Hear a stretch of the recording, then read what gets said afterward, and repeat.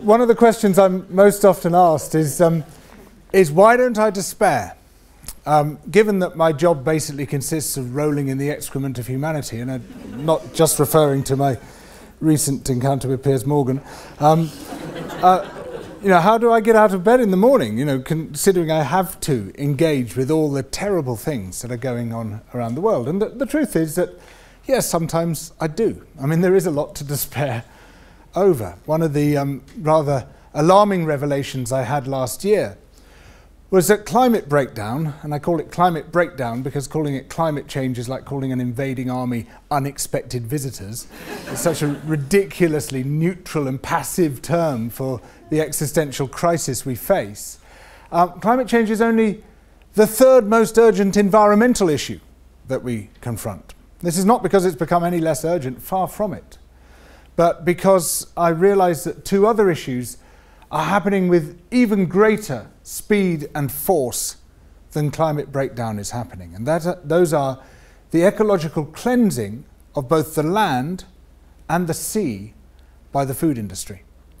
The extraordinarily rapid destruction of whole ecosystems, of the species that inhabit those ecosystems, of the ecological structure and function of those places, and also often of the very physical resources upon which both ecosystems and human survival are based.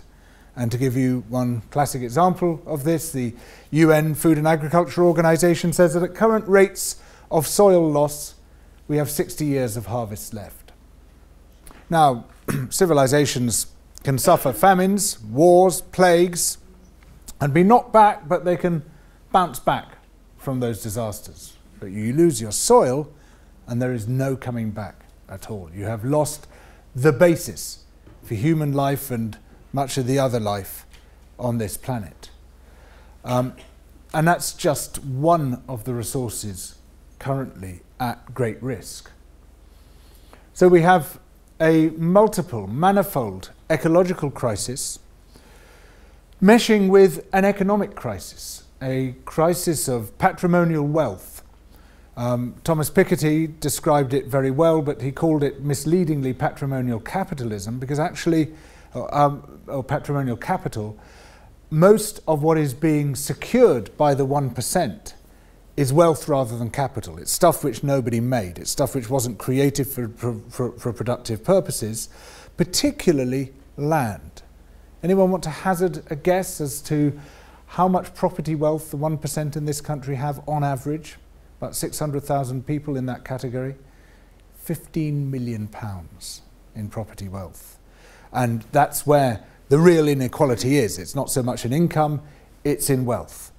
And that capture of wealth, alongside the capture of much of social production by the extremely rich, not only deprives other people of wealth, but also greatly distorts the whole basis of the economy.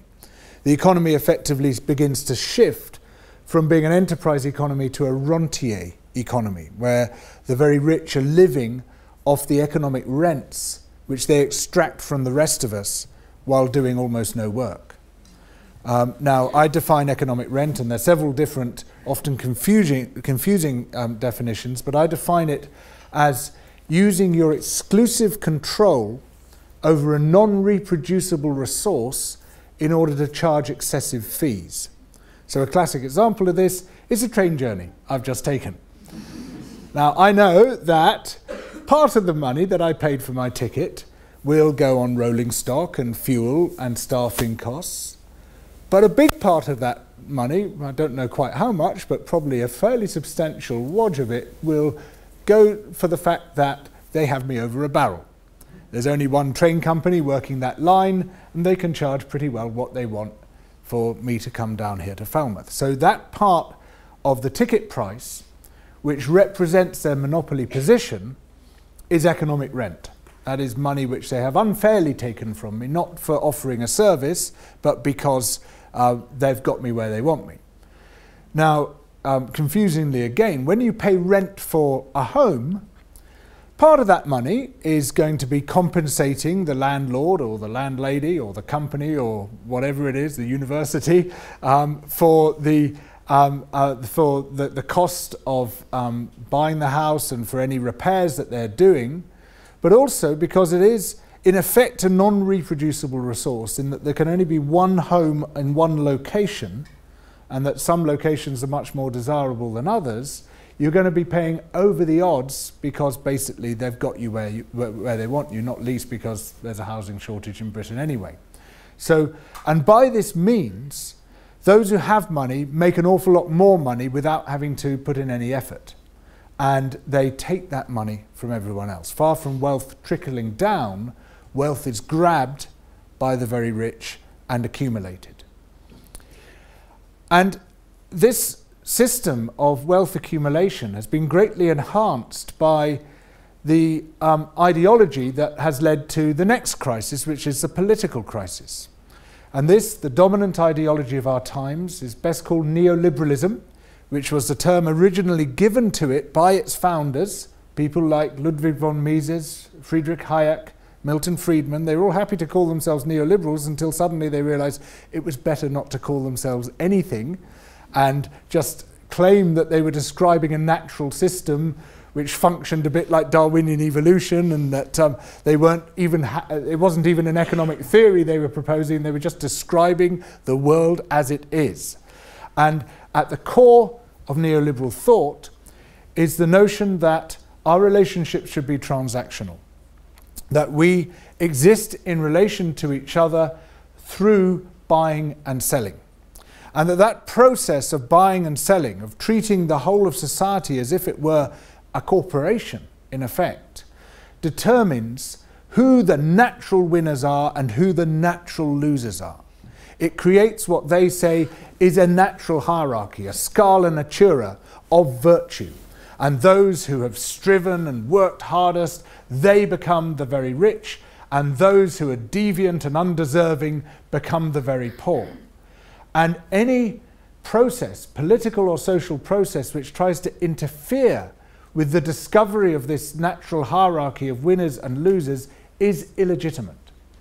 That applies to taxation, that applies to regulation, that applies to trade unions. In fact, that applies to politics in general. Politics is determined to be an illegitimate sphere by neoliberalism because it's the market, this transfer of wealth between people, which is the only means by which decisions should be made.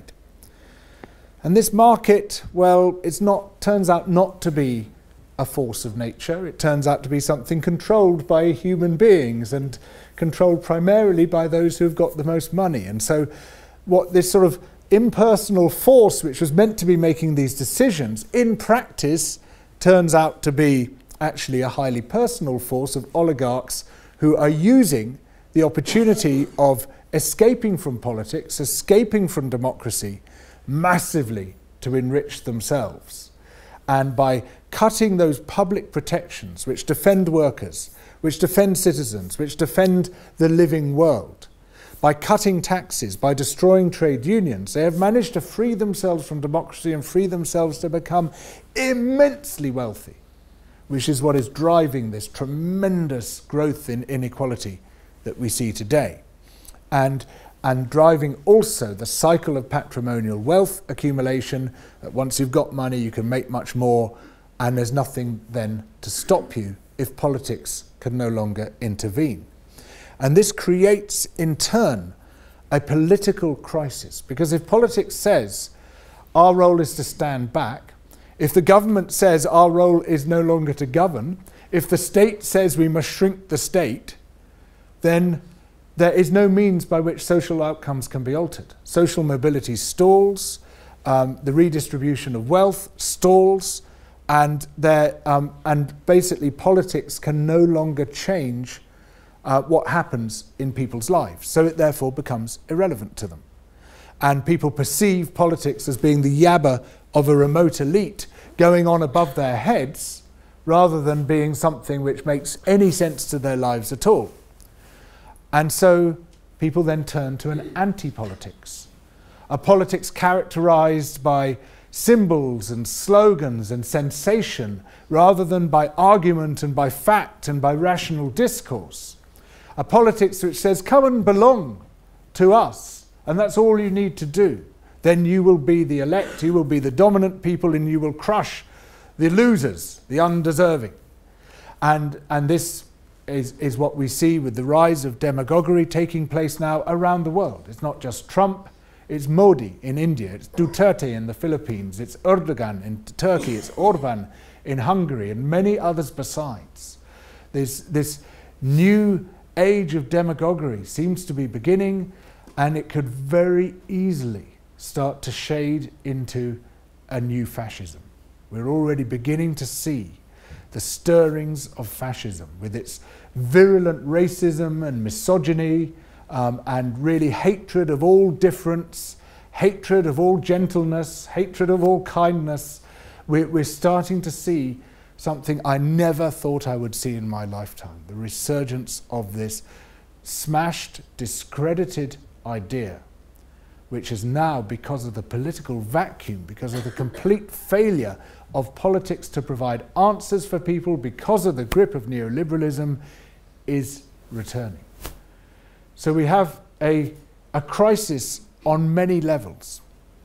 And in many ways this crisis interlocks. Neoliberalism is driving environmental destruction as well, because when you strip away public protections for the living world, there's nothing to stop them. Why wouldn't they chop down the forest? Why wouldn't they sieve all the fish out of the sea if no one's saying you can't? And of course, the economic and political crises reinforce each other in a vicious spiral. So you can look at all that and say, yes, there's plenty of cause for despair, but on the whole, I do not despair. Just sometimes I have my moments, but I don't despair because of the fundamental recognition that's driven me for many years, which is that political failure is at heart a failure of imagination. If you are staring at the wall and you cannot see any cracks in the wall, it's not because the cracks aren't there.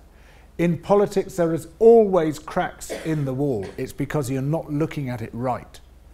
And sometimes you have to stand back, look at it in a different light, use your imagination, expand your mind, and you will start to see those cracks.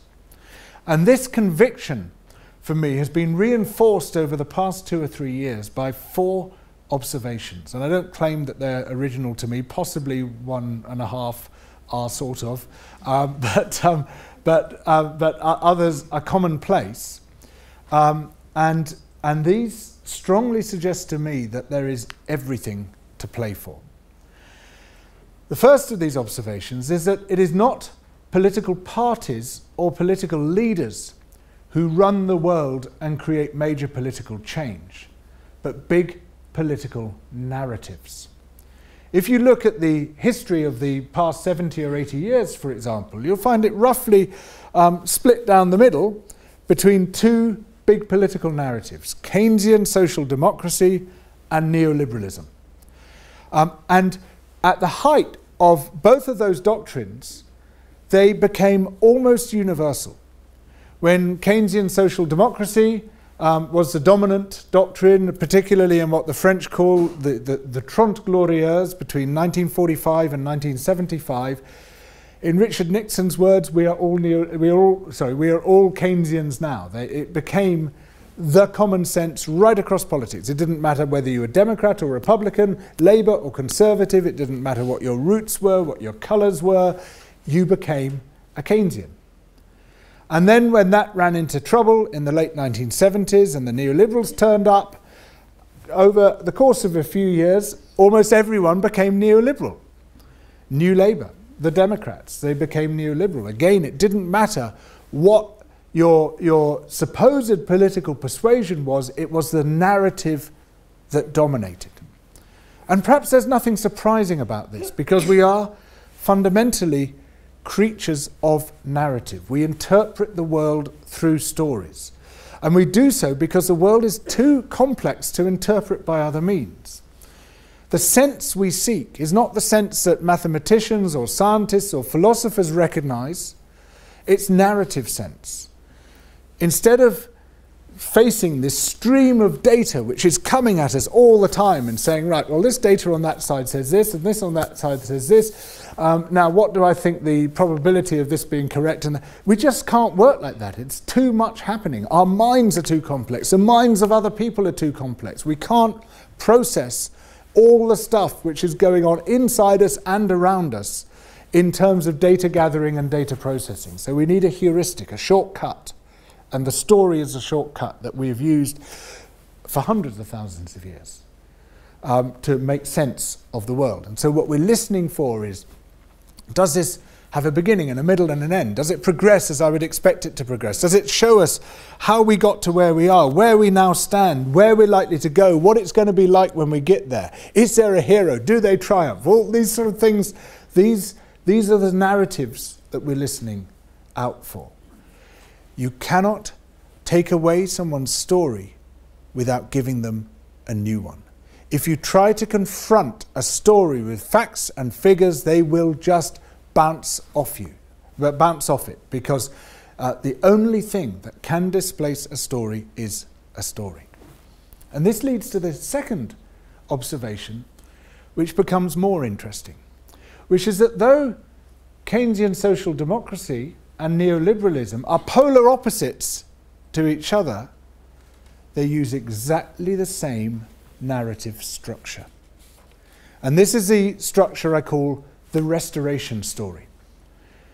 And I believe that our minds are tuned not just to narratives in general, but to particular structures. And this one is a very powerful structure. And it goes as follows. The land has been thrown into disorder by powerful and nefarious forces working against the interests of humanity.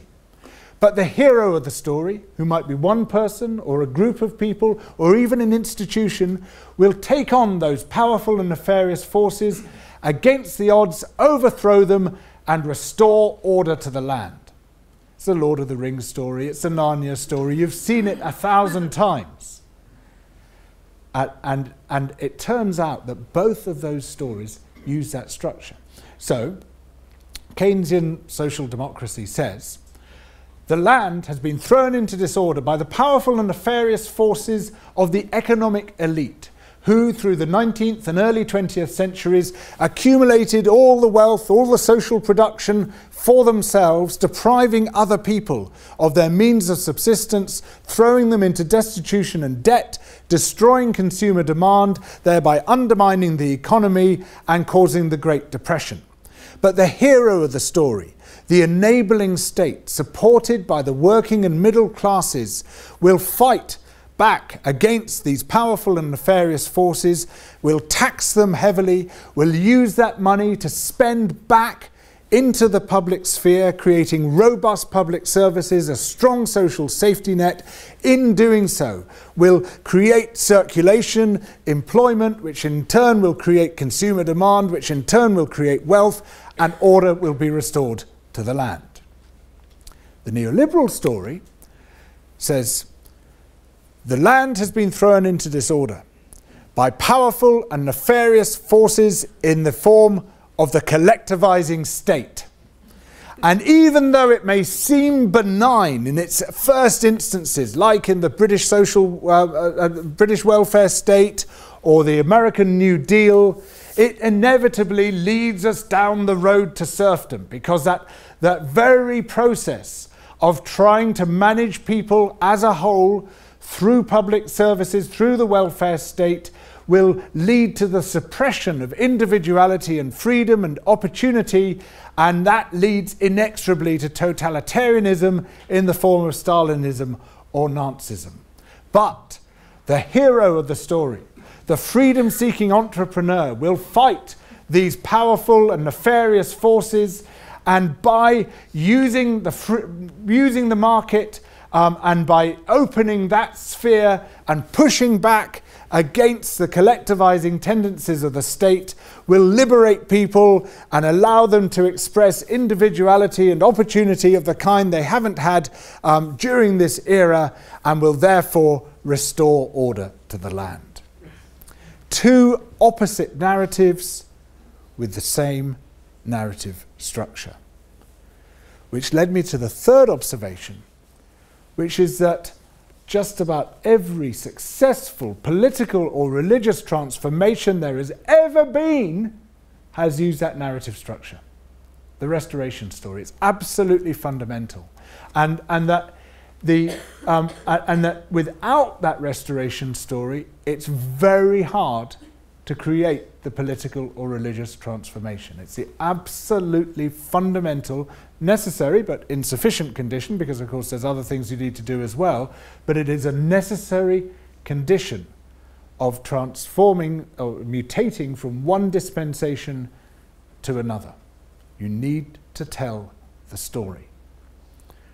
And that led me to the fourth observation, which is that the reason we are stuck now with neoliberalism is that we have failed to tell a new restoration story. After the Great Depression, John Maynard Keynes sat down, wrote his general theory, and he told very effectively, with brilliant panache, a new restoration story which was completely different from the prevailing ethic that he was contesting. While during the Keynesian era, the neoliberals quite consciously and deliberately set out to write a story of their own. And over the course of 30 years, they polished it, and they were ready. They were waiting. As Milton Friedman said, with great prescience, he said, within about 30 years, Keynesianism is going to run into major trouble. We're going to bide our time. When the time is right, we will step forward and we will have it ready-made and just be able to hand it over. And this is exactly what they did. In the late 1970s, they stepped forward and said, okay, that old model has failed, here's a new one, on a plate. Oh, thanks very much, Gov. Oh, thank God there's another story, you know. And it was just taken up, adopted when, you know, during the Keynesian crises of the 1970s. In 2008, neoliberalism implodes, completely collapses. The whole story that the markets can regulate themselves, that the less governments interfere, the better it'll be for everyone, that wealth will trickle down from the rich to the poor, that whole thing was just fundamentally disproved. Even Alan Greenspan, one of the most determined neoliberal advocates of all, was forced to admit there was a flaw. And so, at this crucial inflection point, the opponents of neoliberalism step forward with nothing. Absolutely nothing. No new restoration story at all. Just complete. They hadn't even recognized that there was a need for one. And all that people proposed was either, can we have a slightly less virulent neoliberalism, please? Or why don't we go back to Keynesianism? Well, one of the problems with politics is that you can't go back. It's very difficult. Unless you're a fascist, for some reason fascists are able to go back. But by and large, it's very hard to revive and disinter an idea which has already had its sort of span of life, 30 or 40 years lifespan, which is about the longest that any story will last in politics. It's very hard to go back, partly because we like to distance ourselves from our parents' generation a little bit, but I also, perhaps primarily, because one of two things is likely to happen during the first lifespan of that politics. Either its internal contradictions will emerge and it basically implodes, as neoliberalism did, or its opponents will find very effective means over the years of destroying it, which is what happened to Keynesianism. Because with Keynesianism, you have to have capital controls. You have to have fixed foreign exchange rates. You have to have a balanced global trading system to make it work. Keynes was highly aware of this. Well, the balanced global trading system never got off the ground.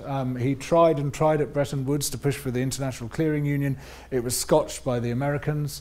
The capital controls and fixed foreign exchange rates were torn down, starting in the 1950s, actually. And the idea that, you know, we could ever go back to that, and that the opponents of it might have forgotten how they destroyed it the first time round, is just, I think, stretching the bounds of probability. Or the idea that we can operate without those essential prerequisites. Well, we've seen what's happened. In 2008, the government introduced scrappage fees, scrappage payments. So you could trade in your old car and be given £2,000 towards the cost of a new car. And this was meant to be a classic Keynesian stimulus measure to get the economy working again. The idea being that people buy new cars, so people are going to be employed manufacturing those cars, therefore they're going to spend more money into the economy and the rest of it. Well, yes, it worked very well in Germany and Japan, because only 15% of the cars that we buy are manufactured in this country or even assembled in this country. And so this was a lovely foreign aid package that we gave to Germany and Japan, because without capital controls, you can't keep it inside your own country. And with EU state aid rules and the rest of it, you couldn't discriminate between them. So globalization of capital has made Keynesianism effectively impossible. But there's a third reason why Keynesianism cannot or should not be disinterred. And that is that at its heart is the notion of stimulus spending or deficit spending, the purpose of it being to sustain a steady rate of economic growth. Now, sustaining a steady rate of economic growth would be just fine and dandy. There'd be no problem with it at all if the planet were also growing at the same rate. But sadly, the planet is not. And so perpetual economic growth on a finite planet leads inevitably to the bursting of planetary boundaries. And that's what we're seeing right now. Those environmental crises that I'm talking about are crises driven by economic activity pushing through the ecological boundaries that enable a safe space for humanity to inhabit. And this is happening with current levels of economic activity. Now, the IMF and the World Bank and people say, oh, we're not trying to be unreasonable. All we want is a steady 3% global growth rate. That means a doubling every 24 years. So we double in 24 years from now, and then we quadruple in a further 24 years, and then it's 8 times in a further 24 years, and it's 16 times in a further 24 years. Which planets are we going to harness to support that growth? How on earth can it be sustained when we can't even support current levels of economic activity? And it very soon becomes apparent that an inherently growth-based system like Keynesianism simply can't deliver the safe and just world in which we want to live. So we need a new story, a new restoration story, a story that tells us how we got here, where we now stand, what the future holds, and what it's going to be like when we get there. A story that lights a path to a better world. A story based on fact, because there's no point in basing it on fairy tales, as I believe the neoliberals have done. This sounds like a tall order, but I believe such a story is waiting to be told. And it goes something like this. The land has been thrown into disorder by the powerful and nefarious forces of neoliberal politicians and economists and journalists who have torn society apart, who have atomized and ruled, who have told us that there is no such thing as society, that our role is a noble role of fighting like stray dogs over a dustbin, that our lives should be defined by competition and extreme individualism. And in doing so, they have damaged human society, damaged the living planet, undermined the basis of commonwealth and common decency. But we, the heroes of this story, will fight back against these powerful and nefarious forces by rebuilding community, by creating what I call a politics of belonging. Generous, inclusive communities, but communities built with a geographical basis, not just online communities, not just broad communities of interest, those too, yes, but primarily communities where you have a sense of geographical belonging. Not exclusive belonging, not like us kind of people with 4 generations in the churchyard belong there and new incomers don't, but a place where anyone can belong even if they're just there for 6 months. And in that revitalized community, we see the stirrings of new democratic power, and of new economic power arising from the people, no longer controlled by the elite. And in doing so, we restore order to the land. This might take some unpacking. So I'm going to do so because we have merely an hour, and I'm not quite up to a Fidel Castro-style speech this evening. I'm going to do so by way of picking out one or two examples to give you an idea of the sort of thing I mean. And I think that a key task we face is to rebuild genuine, thriving, vibrant communities, partly because it is essential for our mental health, that the extreme alienation that we suffer in so many levels converges into psychic rupture, which I think a lot of people are now suffering. Partly also, if we don't get there first, the fascists will. Hannah Arendt pointed out that fascism arises from atomized societies. It is in the dust and powder of a shattered society where people have no sense of belonging that they find that sense of belonging in fascism. Because fascism, at heart, is offering a community, a very tight community where you wear the same uniforms and you march to the same music and you stamp on the same heads. And it tells you that you, the insider community, are the dominant, virtuous people, and everyone else is to be crushed and destroyed because they have no virtue. And what draws people in is this sense that you are literally marching together. Unless you create a generous and inclusive community, the alternative is not no community, because we can't stand that. We're so socially minded that we cannot live without community. The alternative is an ugly, exclusive and cruel community. And so I think it's an urgent necessity to start rebuilding communities that work. And the reason why I think they should, at least in part, be geographically based, actual communities attached to place, is that that gives people this fundamental sense of belonging, which is absolutely key to our well-being and key to determining what it is that we fight for. You look at the people of Sheffield, they are, hundreds and hundreds of them now are fighting for their trees. They're not fighting for the trees somewhere else in Britain, they're fighting for the trees in Sheffield because they feel a sense of belonging to, with and in those trees and the city that the trees represent to them. And so they will put their liberty on the line in order to defend those trees, because they have that investment in their geographical community. And it's very easy for us as sort of internationalists, as people with a sort of wide cosmopolitan view, to say, well, we shouldn't just focus on one place. We should be looking at the plight of everyone, which is absolutely true. But that doesn't mean you don't also focus on the one place.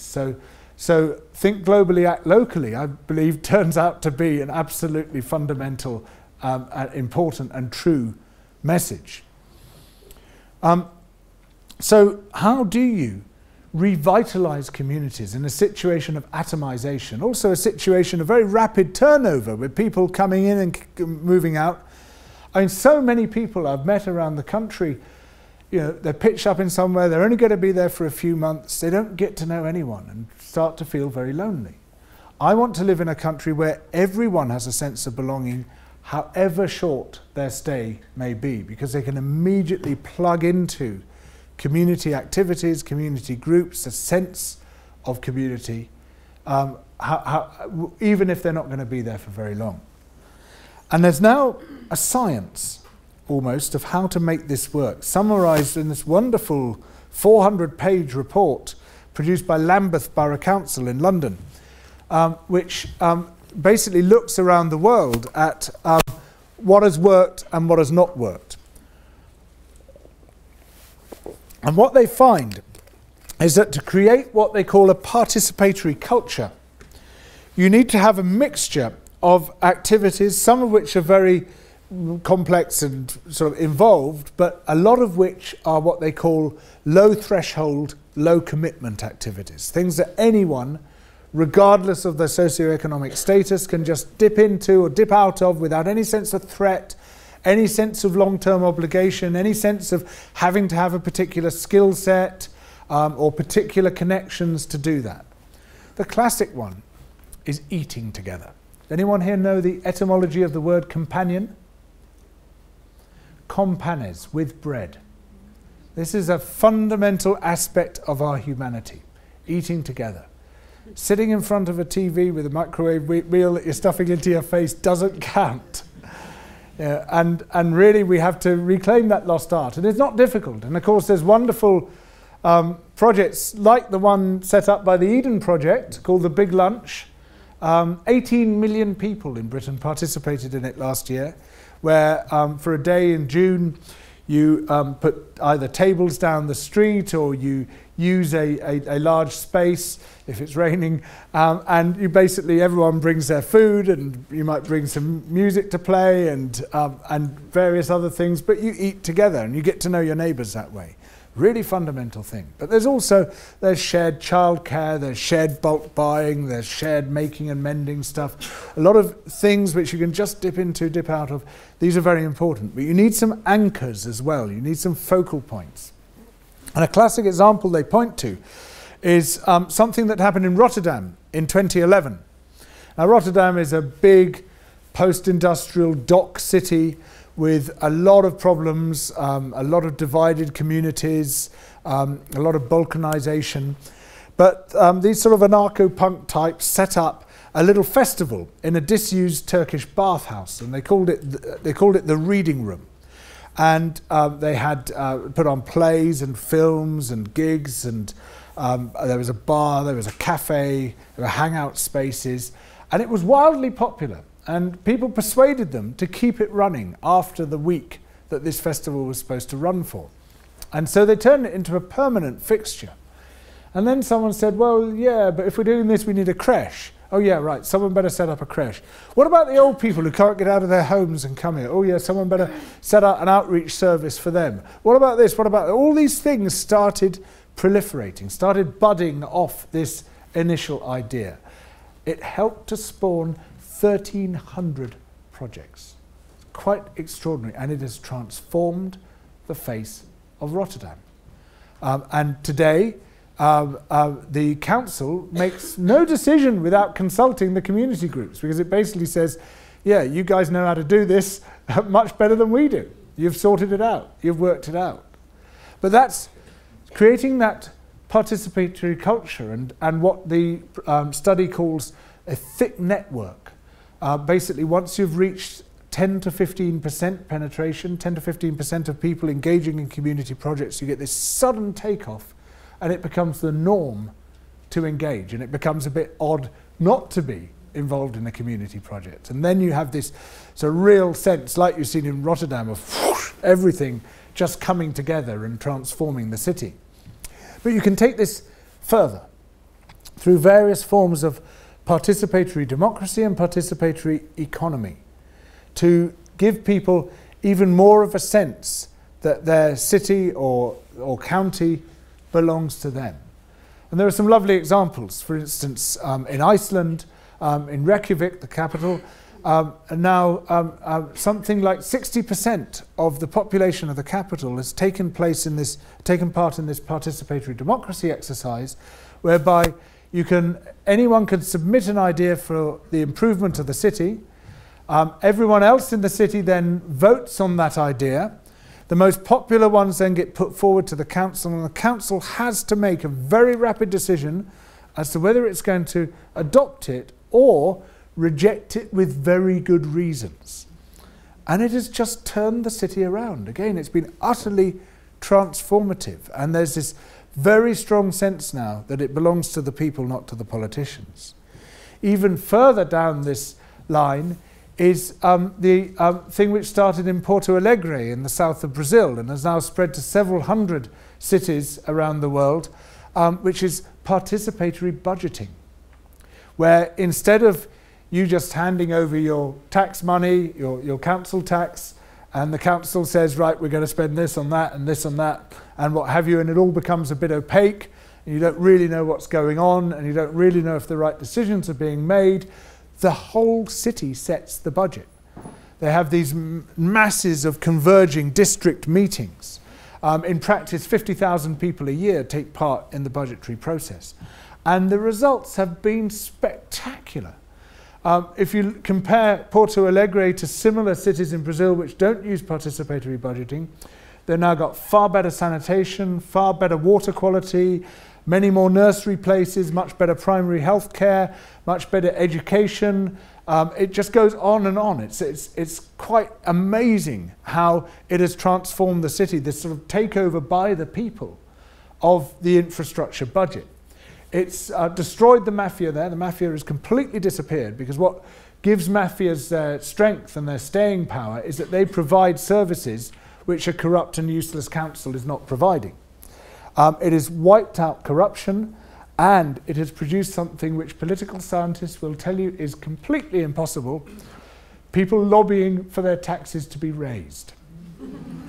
Because they can see the point of public spending when they're in control. But even this, I feel, could go still further. And the stage I would like to move that thinking onto is the reclamation of the commons. Now, how many people here would be comfortable defining the commons? Very good. One. One's about average. So thank you for that. Don't do yourselves in, because one is perfectly normal, and an audience of this size. It is amazing. The commons is one of the 4 basic pillars of the economy. But it's been so excluded from economics textbooks, from general discourse, that we don't even talk about it anymore. Not long ago, a couple of 100 years, 300 years ago, most property, most assets, most resources were held in common. When we talk about politics and we place ourselves on the political spectrum, we do so along a single axis, with state at one end and market on the other. And if you're on the left, you say you want more state and less market. If you're on the right, you say you want more market and less state. But there are 4 pillars, primary pillars to the economy.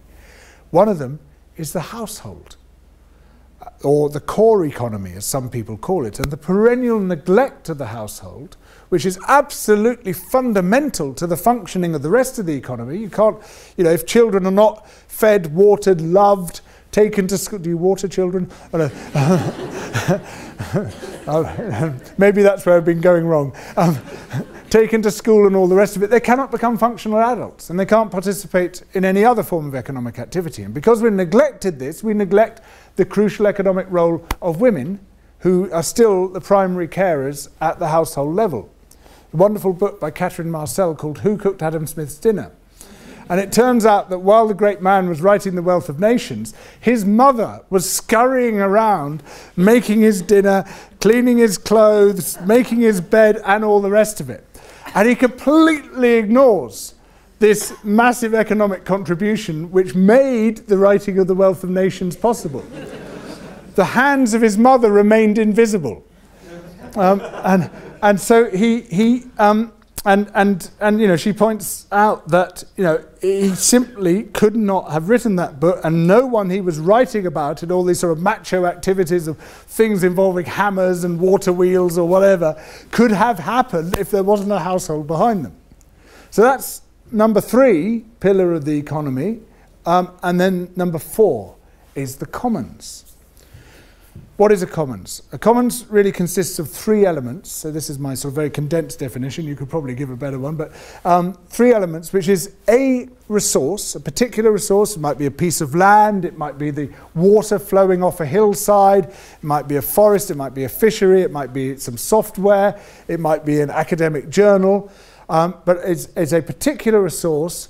Second element, which is controlled by a particular community. It's not like everybody owns it. It's a particular group of people controls this resource, has possession in it, not necessarily sort of property ownership in the kind that we recognize today. And the third element is the rules and negotiations which that community produces in order to manage the resource. Any product from that resource is shared on an equitable basis amongst the members of this community. Now, as I suggest, you go back a few hundred years, and this was the dominant model. For land, almost all land was held in common. Our fundamental resource was held in common, and this was the case worldwide. The notion of private individual property was just, it was as crazy as the notion of owning a piece of air. It just did not figure in people's minds. It wasn't something which people even would have thought of as a thing, let alone as a legitimate thing. But the change began in England, as it happens, in the 16th century, with primarily following the dissolution of the monasteries, and people began acquiring private land ownership. Now, this had its upside in that with that came the notion of individual rights, which began to seed the notion of democratic rights and led eventually to the massive contest between the landowners and the crown, which culminated in the English Civil War. Following the English Civil War, they began grabbing more and more and more land because the crown had been pushed back and there was no real constraint on their ability to do so.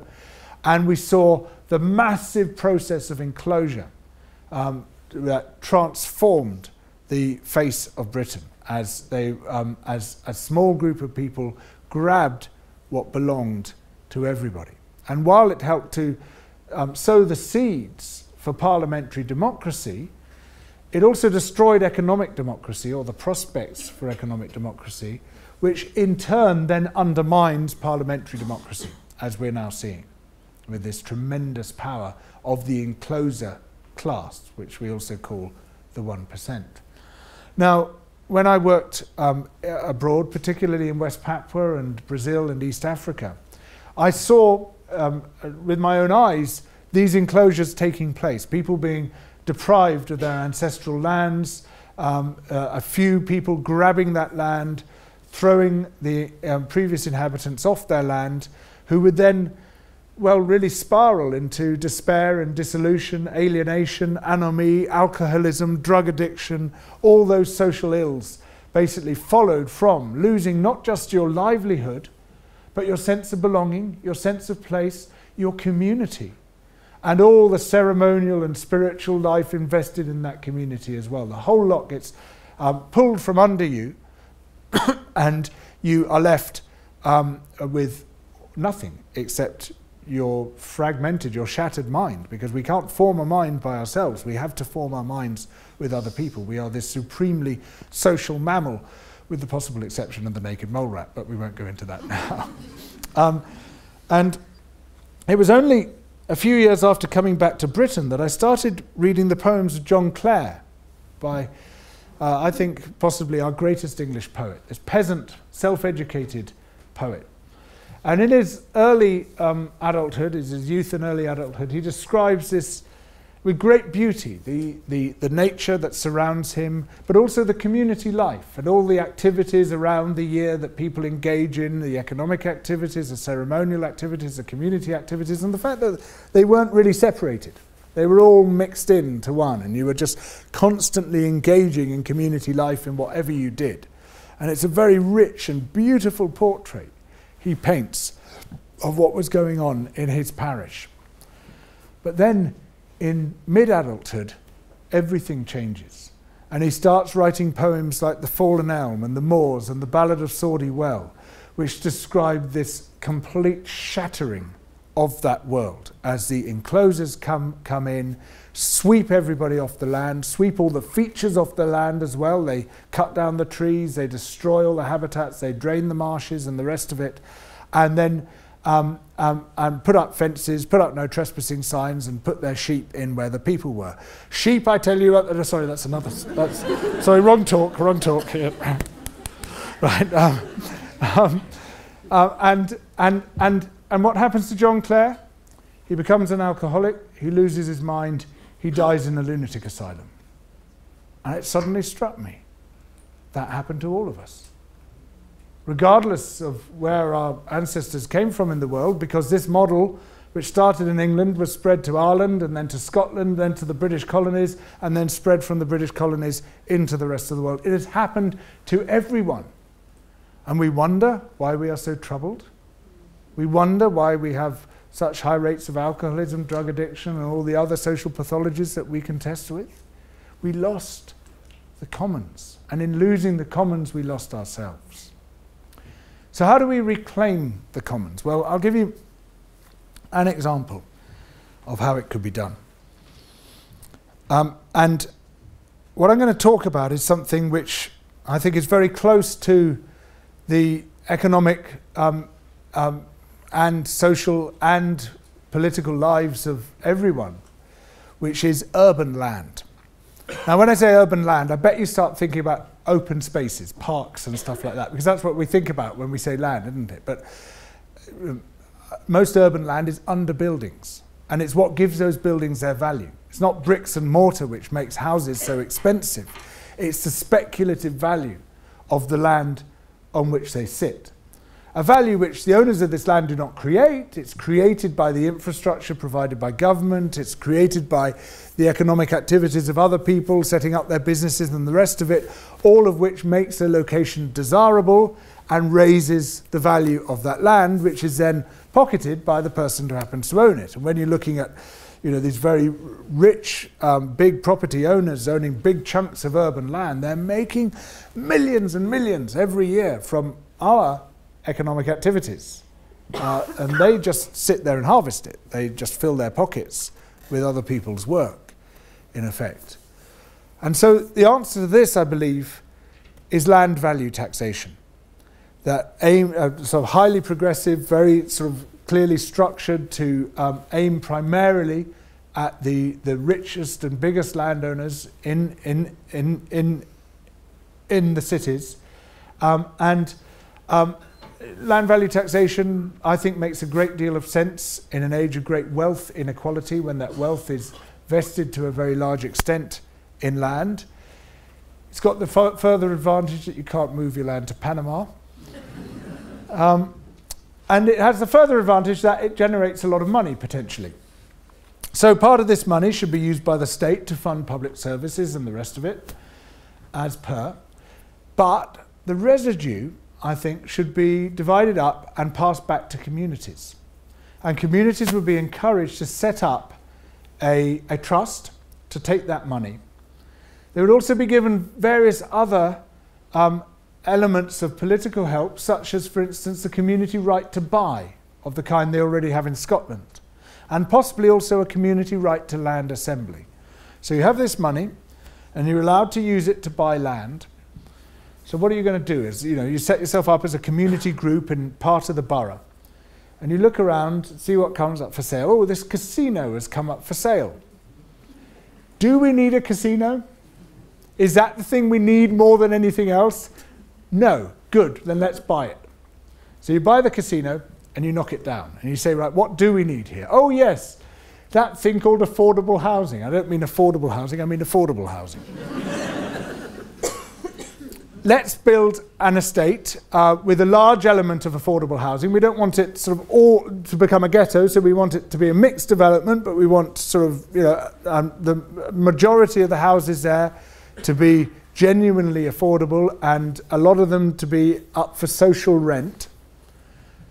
But we're not going to build this estate ourselves. What we're going to do is we're going to go to people at the top of the social housing list, and go to people who are would-be owner-occupiers and want to put down a deposit, and say to them, right, you've got this option of putting your names down as the future occupants of the estate which is going to be here. And then you are going to design the estate. We'll give you some professional help, we'll give you expertise on tap for when you want it, but it's you are going to sit down together and you're going to work out what this is going to look like. You're going to design your own homes, but more than that, you're going to design the whole estate. And what we see all around the world is that on those rare occasions when people are allowed to design their own estates, they are 100 times better than when you get some volume house builder helicoptering down their standard design again and again and again on a take it or leave it basis, which means a take it basis because we've got no sodding choice. And people do things like, oh yeah, designing children in. So children have got somewhere to play. There's a novel idea. Having houses which face each other, so there's a sort of friendly atmosphere where actually you do it so that as people come out their doors, they might meet each other rather than just scurry into their car and drive away. All sorts of design elements where when you tap into people's collective genius start to come to the fore. And you can obviously learn from stuff which has gone before and tap into the expertise as well. But you see this massively improved design. But in doing so, you do something else. Because by the time those people move onto the land, they've already formed a community. They've been working together for 2 years. Probably hate each other, but they all know each other very well, and they will have to have worked constructively. So they actually have to get on with each other. So you've got this ready-made community, and what a transformative impact that has, rather than just filling up some developer's estate with, you know, whoever can afford to buy the houses. And so then you've got this estate which is generating social rents, coming back to the to the Commons Trust, which is now a Commons Land Trust that you've set up. You're still receiving residue from land value tax coming into your coffers as well. What do you do next? Well, maybe buy more land, build more houses. Maybe, and definitely if that's the primary thing, then keep doing that for a while. But then, you know, your money's still accumulating. You might want to set up some amenities, a youth centre, a library centre, a children's centre, sort of things which have been disappearing. Or you might want to issue a local basic income to the people in your community with that money, because it's a commons, shared and equal basis for the product of your resources. So you begin to see how through a series of measures you can have this potentially transformative effect within a community and transfer both power and money back to the people and away from the elite. But of course, for this to happen, you need a supportive and enabling state. And almost nowhere on earth at the moment is there a state which is in a position to start doing that. So we need regime change. Democratically, of course, and peacefully. And I think there's some very exciting new ways of achieving this. And I hark back in particular to the amazing thing that happened in the first half of 2016. Now you're scratching your heads. What possible amazing thing happened in the first half of 2016? Haven't the past 3 years just been a total disaster? Well, yes and no. What I'm thinking of is the Bernie Sanders campaign. And you say, well, now he's completely lost it. The guy not only, he didn't even get the Democratic nomination, let alone the presidency. Surely that was a failure. Well, something very interesting happened in the Bernie Sanders campaign. You could see it as a gigantic live experiment. And they only really got the answer in about the last 4 weeks of the campaign. And the people running it sort of rather frustrated. They say, oh, you know, if we had 2 more weeks, we would have got there. But anyway, it's incredible what happened, because you start with this guy who had 3% name recognition, who was universally dismissed by the media as a total superannuated no-hoper, and, rather importantly in a US presidential race, had no money. But so he sat down with his 2 or 3 staffers that he could afford to employ and said, well, what are we going to do? What have we got? And they said, well, the only thing we've got is the enthusiasm of the people who want you to be president. And so some bright spark said, all right, well, let's start using those people.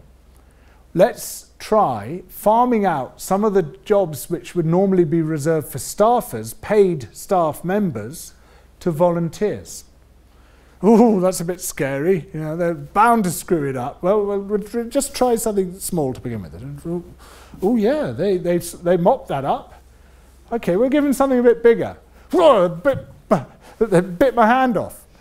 They just take it, whatever you give them. And they suddenly started to discover that the more you ask people to do, the more people come forward to do it.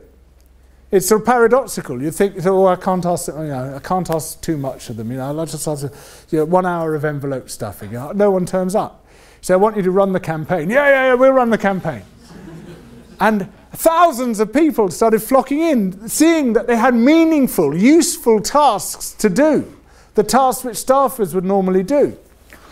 And it began to roll. It began to proliferate. And then someone had the bright idea, what if instead of training all these volunteers ourselves, we used the first wave of volunteers to train the second wave of volunteers. Oh yeah, that works too. And then the second wave trains the third wave, etc. By the time the nomination process closed, they had recruited 100,000 volunteers who themselves had run 100,000 events and had spoken directly to 75 million Americans. They reckon that with another 3 or 4 weeks, they would have spoken to every accessible adult in America. And not as a paid staffer with a clipboard saying, right, what do you think about this? But as someone saying, yeah, where you are is where I am. The shit that you're suffering in your life is the same shit as I'm suffering in my life, which is so much more powerful than having some paid person turn up. And what you saw with the Sanders process is it sort of started off like this, and then it started to rise, and then it just spiked up. And then the deadline, the cutoff came, and it was just at that point that he was going to overwhelm Clinton without, 2 more weeks, and she wouldn't have stood a chance. And then I believe Trump wouldn't have stood a chance either, because with that rolling momentum, which the Sanders campaign had developed by creating a political community, a politics of belonging within politics, this proliferating community, he had tapped into something immensely powerful. So, I read a book called Rules for Revolutionaries by Becky Bond and Zach Exley. It's full of amazing stuff. It's not a very well-written book, but it's really interesting. And very soon after reading that, Theresa May called the election in Britain. Now, if you remember, the great debate at the time was, are the Conservatives going to get a majority of 100 or 120? It was about the only debate there was. But I just read this book and I thought, well, why couldn't Labour do this over here? And, maybe they would stand a chance if they did. So I made a video for The Guardian saying this. And there's a good rule in journalism, never read the comments below the line. But I have this fatal attraction. I can't stop myself from seeing what... And in this case, it was like, oh, God, oh, no. Why did I talk about wishful thinking? There wasn't a single positive comment. Every single one was, right, he's completely looped the loop now. Labour standing a chance at this election, utterly ridiculous. Well, little did I know, and this had nothing to do with me at all, but even as I was making that video, Corbyn was talking to some of Sanders' organisers who he had brought over to Britain. And they used the big organising technique to galvanise the Labour grassroots and momentum, who started to do a very similar thing to what the Sanders organisers had done in just 6 weeks. And well, you saw the result. The biggest political surprise in British democratic history. Just an extraordinary thing. This party written off as a totally no-hoper. Their whole idea was that this resurgent Prime Minister was going to sweep in with this crushing majority and she'd be able to do whatever she wanted and would be strong and stable in the national interest forevermore. Well, we saw what happened. Now, it's my contention, ladies and gentlemen, that if we can pull together that big organising model, as they call it, the Sanders model, with a powerful new restoration story, we bring those two elements together, we become unstoppable. Thank you.